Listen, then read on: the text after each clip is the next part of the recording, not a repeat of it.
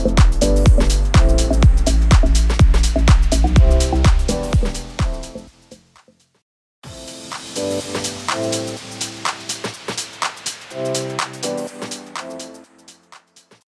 everyone, I'm Tengwei Cai, a software engineer from AntGroup. Today, I will share how to build a high availability and scalability online application on Ray. It's based on my team's work of building an online computing platform called AntRay Serving. So let's begin. The story began a few years ago.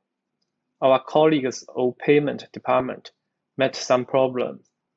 They maintained a platform that runs some services to calculate strategies and indicators of payment channels. With the increasing number of payment institutions and data, the latency of task calculation was growing unacceptable. Their tasks were written in Java. The logic is complex and the cost of rewriting is quite high. What we want is a low-cost solution for this problem. On the right side is the code of a simplified but typical task. After we look into their code, we found that a task usually has 2 or 3 levels. Each level's calculation code split into smaller tasks, and these tasks can be executed parallel. This is something Ray really good at, so we designed a new system to solve this problem. And of course, it's based on Ray. We think that we should keep RPC call as a trigger method because this is a latency-intensive scenario. Second, the code of the old platform should be easy to rewrite and run on Ray. Thanks to Ray's API, it's not very hard. And the last, the number of split tasks is different every time. We need to assign the tasks to a proper worker dynamically. So, based on the above problems and analysis, the system we designed in the end looks like this.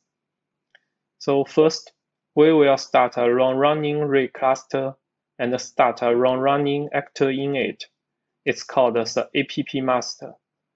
This actor in charge of almost all the control panel work, like creating or destroying actors, saving the metadata, and the actor handlers in itself. When a user job is submitted, app master will start some trigger actor to receive task requests from outside. The app master will create a few worker actors too. These actors wait for a task to trigger user code execution. As our scenario requires low latency, use a long-running actor to execute the task could save us much initial time. The dispatcher will route the new split tasks to the next level of executor with load balancing strategies, and it needs to pull the latest actor handler from app master in order to invoke a recall to the target actor. Finally, the new system solved our users' problems, and they have moved all the tasks to the new platform. However, we found that there are quite a few similar online scenarios that can be solved on Ray, such as model serving. AntGroup's whole online machine learning system is built on Ray. The training model will continuously export a new model every 10 to 30 minutes. And we need to apply the latest model to serving as soon as possible. And we are also exploring the fast scenario. In front of serving, we use the Knative eventing to transform event consumption to RPC call. For now, one user's function will only be executed in one actor, but we may able to try some new distributed functions on array in the future. Online resource allocation tries to resolve high-performance solutions with large-scale linear programming problems. It used several different computing patterns, including serving. Please check my colleague Fangfen Bin's talk, Application of Online Resource Allocation Based on Array, for more details. After seeing so many serving scenarios, we will find a general serving framework is essential. To build such an online application, we found that following challenges. First, how to achieve 99.9% high availability. As we all know, array is a stateful system. Its maintenance is more complex than a stateless system. Array does not support rolling upgrade yet, and the array head is still a single point failure. The second, upgrade the online instance fast, without a break of the SLA. In our case, upgrade more than 500 instances module can be finished in 10 minutes. The last, it must be easy to scale to fit the traffic changes very quickly. First, we introduce a new role called the Serving Keeper.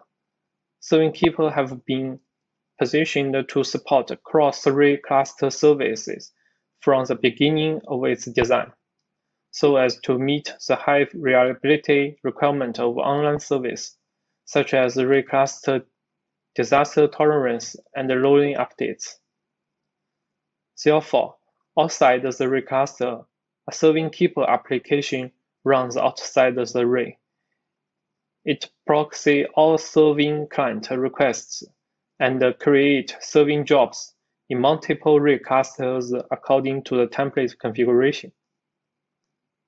After each serving job is started, it will first create an app master actor and issue an RPC service to accept external control instructions and register its own information to Serving Keeper.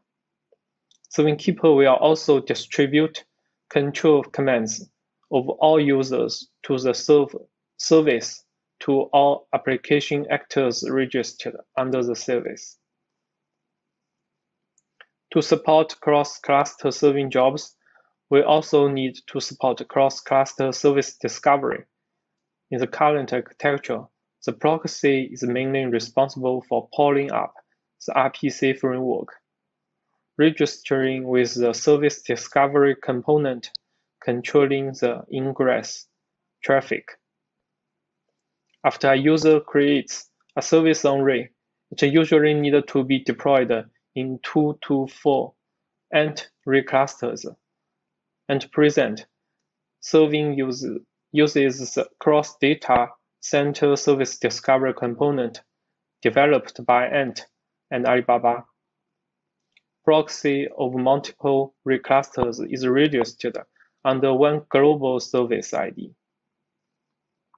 When users use serving client to make synchronous calls, provide load balancing strategies optimized based on deployment information, such as preferentially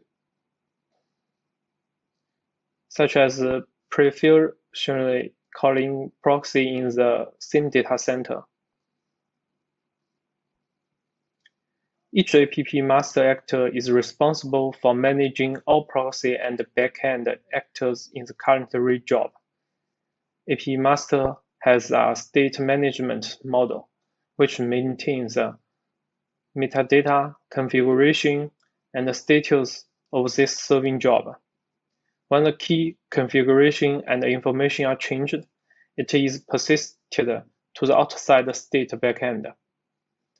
And when the job is restarted, recovers the application state from outside the data store using key information such as service and array clusters.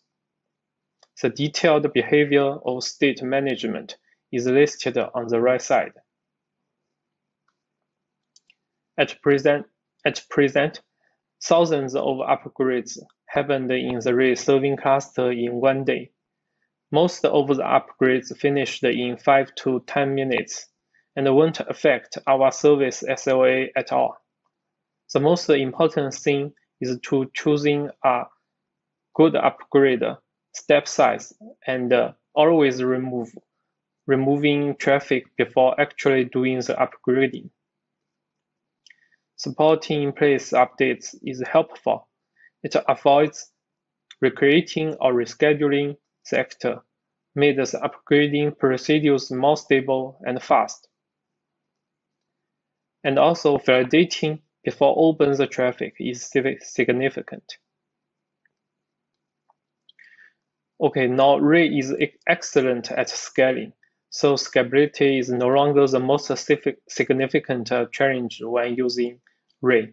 However, we have done some work to enable our user to scale their service with our API. The real problem we are facing now is the auto-scale feature. We can use a time series algorithm to analyze the predictable traffic, but when unforeseen traffic peak comes, can we scale out fast enough to serve? We must know our cluster capacity very well and may need clear low priority actors for high priority ones. These are the areas we are still exploring. In conclusion, we introduce the cross-cluster architecture, cross-cluster service discovery, state persistent, in-place update, and so on to build our serving system a robust and flexible platform. For now, it has a scale of over 20,000 CPU and over 3,000 KBS pods. We served more than 5 different large scenarios in both AntGroup and Alibaba. In the future, we plan to speed up the online learning model updating 5 times faster and apply on auto-scale strategies in most production scenarios. We will explore more complex scenarios like online distributed computing. And we are working with the AnyScale Reserve team. We plan to support Java language in Reserve and build a pluggable component of many built-in functions to extend Reserve's power. Thank you for your listening. If you want to talk to me, you can write me an email or find me on Ray's Slack channel. Besides, we are hiring, so don't hesitate if you are interested in our work. Thanks again. Bye.